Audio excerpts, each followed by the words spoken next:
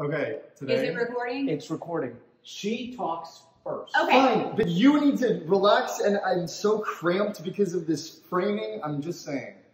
Hi.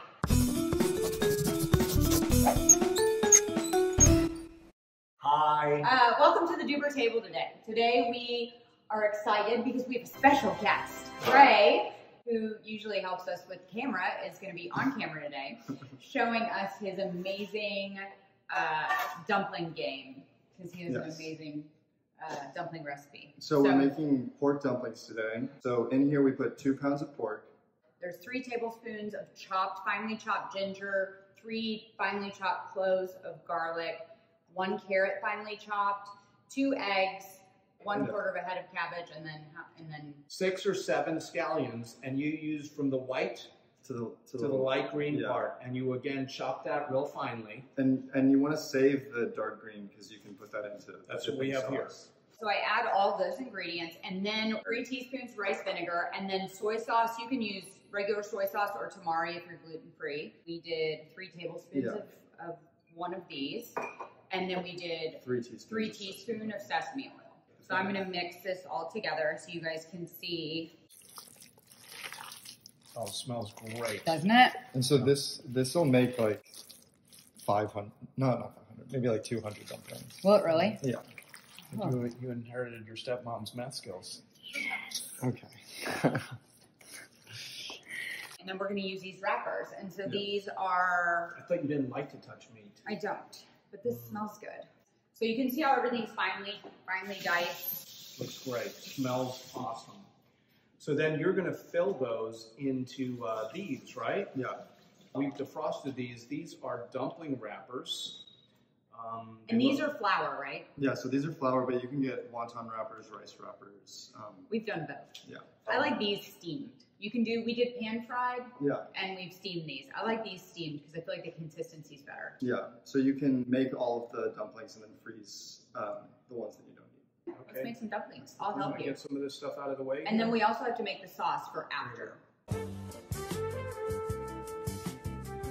So make sure we recorded this time. This is actually the second time. We had done a beautiful video, but Dad forgot to hit record.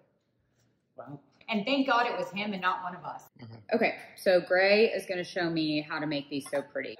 You take one in your hand, and you have a bowl of a little bit of cold water. This is water because it's used as glue. So you want to take a chunk, and I kind of like to put it up against the wall so it's flat.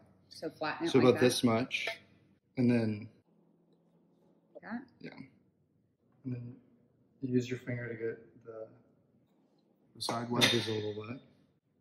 Okay. All the way around? All the way around. That's what I do with pasta too.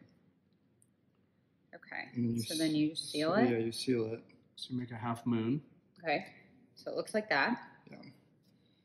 And then how do you make it pretty? Like you... Yeah, so I use a little bit more water. Okay. And then go along the outside. Okay. And then you kind of just start to fold it on itself like that? Yeah. How many crimps do you do? I do 4. Okay. Oh, yeah. Yeah. That's pretty.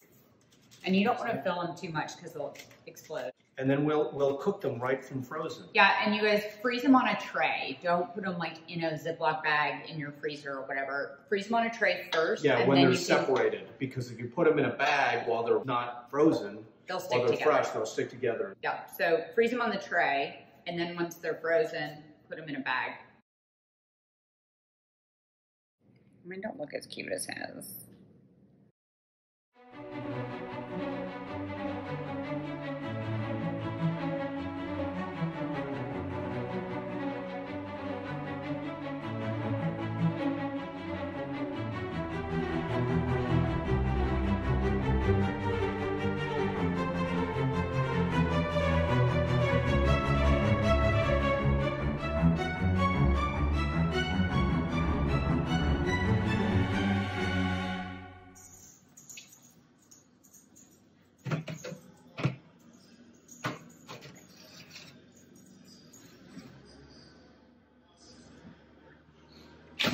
$14 minutes. So our dumplings have come out of the oven, and we used what is that? It's called a combi steam oven. You could steam these in a steamer. You could. You can pan fry them too. You could pan fry them. We're gonna make the sauce now. So how do we do that, Gray?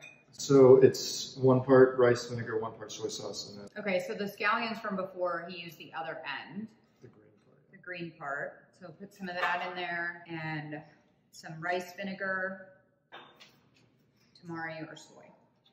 And you can add ginger to this as well. It's really good. And then you just take your dumpling. And you can put more soy sauce in the actual meat part as well. Just depends on how salty you like it. So.